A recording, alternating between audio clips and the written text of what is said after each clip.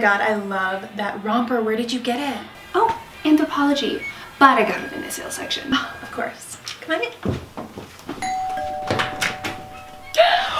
That dress, you look amazing. I actually got it at Target. I know, right? And it has pockets. What is this shirt? I'm obsessed with it. Oh, thank you. Actually, Facebook suggested I get it, and it did take 2 months to get here, and I'm pretty sure Toddler and Vietnam made it, but it only cost me 30 cents. And look, I got to choose my sleeve style. That lip gloss. It's actually recycled canola oil. That see-through mesh top. It's actually my dead grandma's. That scarf. It's actually a blanket I stole from a homeless person.